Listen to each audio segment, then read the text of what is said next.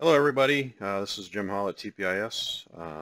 Wanted to go through how to install a TPIS custom Prom in GM Prom-based ECUs, which is typically 85 to 93 TPI, LT1, and some TBI stuff that I'll show you.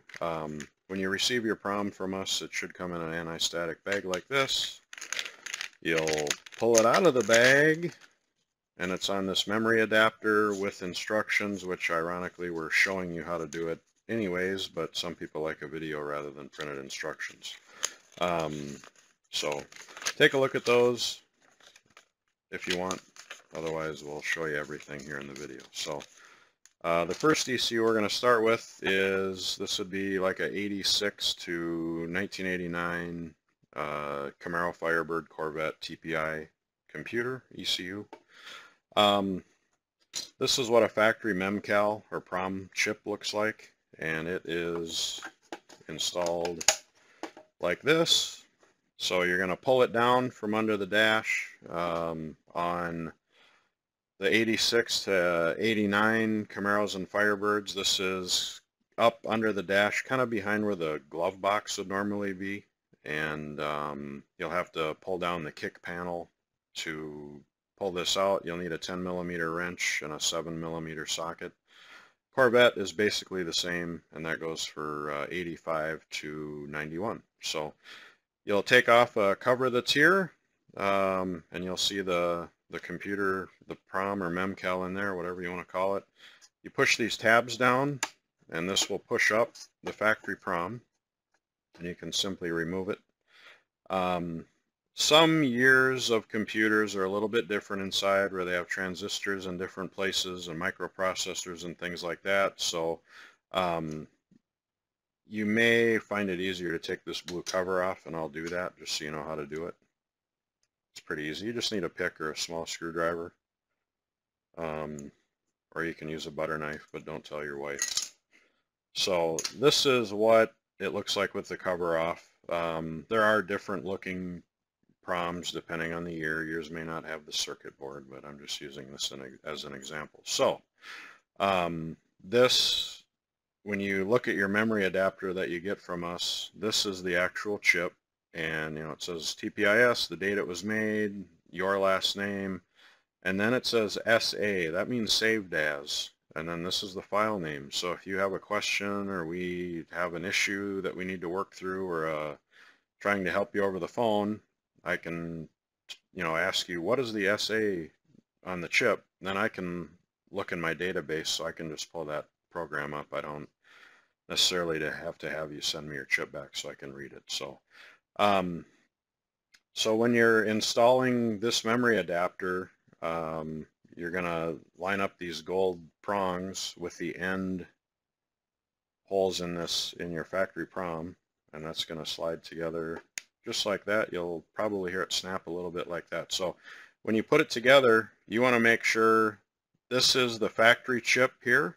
This has all the information, just like a hard drive in your personal computer at home. This is what all the information is on for the engine specifically. So by plugging in our memory adapter with this chip, you're bypassing this one, and then these are your limp home mode chips in here, and this particular chip, this is the ESC board for your spark control. So anyways, it's very, very important that you line these two up, that you don't have this over here or whatever other combination you can think of. So otherwise, you'll put it in the car won't start, check engine light will be on, and you won't be getting anywhere. So we're gonna just tuck this in here like that. You gotta wiggle it around a little bit sometimes. Make sure that the adapter is lined up in the socket appropriately, and just push down on it. You'll see those tabs come up, and that is basically it. I do recommend when you're all done and the car is running and all that, putting this cover back on.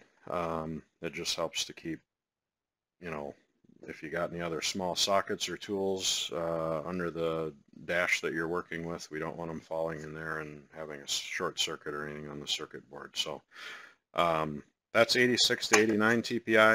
1985 TPI is a 1-year only computer, and that requires you to send me your computer so I can solder in a different chip socket, so I don't have a video for that. So next we're going to move to, this would be a 90 to 93 style Corvette computer.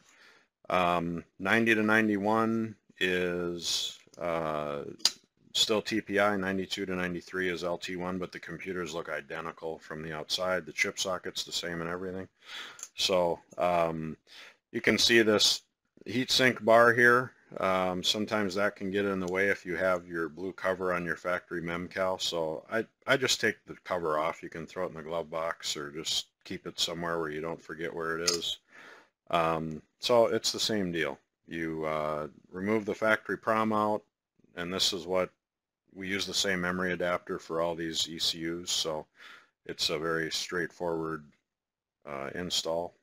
So you just snap this on, make sure that the two chips are on the same end, and you just kind of roll it in there, push it down, and then those tabs come up. If you need to take it out, the tabs are an easy way, make it really easy to get it out. You just push them down and it lifts it right up and you can pull them out. So that's 90 to 92 Corvette, and then now I will show you the 90 to 92 computer found in a Camaro Firebird, also known as the 7730 ECU. Same deal, it's all standard GM, Chevrolet, Pontiac stuff. You're going to take this cover off, and it's going to be installed like this. Push the tabs down, take this off. We're going to just take this blue cover off anyways. There's no real reason to have it on there. It doesn't protect it from anything, and there's nothing that's going to harm it inside the ECU with it off. So plug it in again with the chips on the same side. These are a little bit tighter inside because the case is smaller, but you just work it in there. Make sure the tabs, you can see here, the end of the chip socket is lined up with the memory adapter, and just push it down into place and these tabs come up. So that's 90 to 92 Camaro Firebird. Also, if you're one of the customers we do tuning work for on the Typhoons or Cyclones, it's the same looking ECU. So next, this ECU would be found in a 93 to 95 Chevy truck, typically with throttle body injection. These are a piece of cake because they got a ton of opening on them. You take the cover off, and then this, like I've shown before,